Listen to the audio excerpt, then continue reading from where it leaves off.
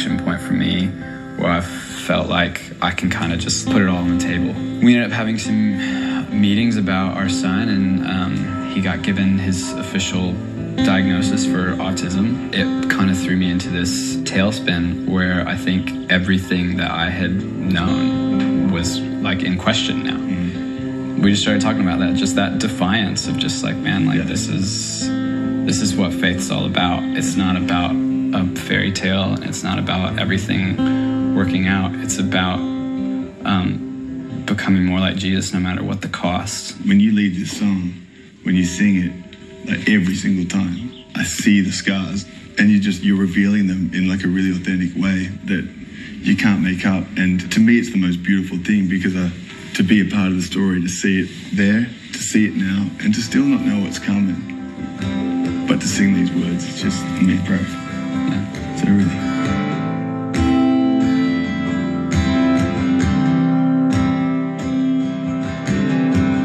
There's a grace when the heart is under fire, another way when the walls are closing in.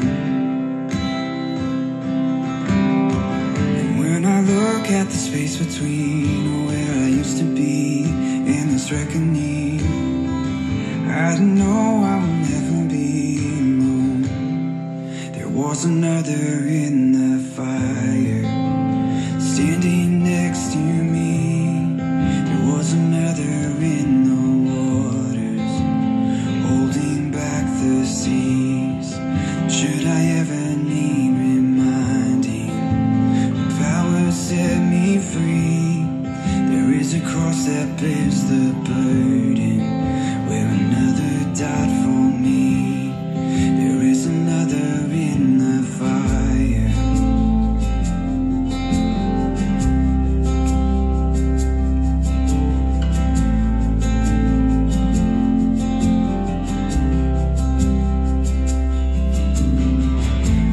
Dear, left me dead beneath the waters. I'm no longer a slave to my sin anymore. Should I fall in the space between what remains of me and this reckoning? Either way, I'm about to the things of this world. And I know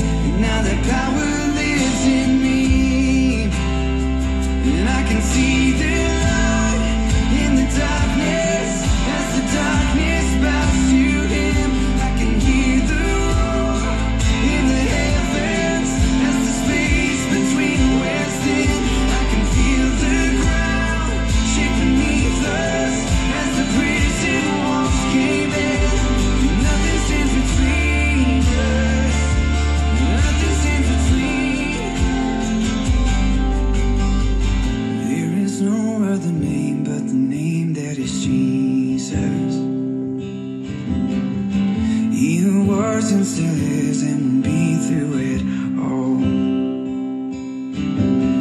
So come on, May, in the space between all the things unseen and this reckoning.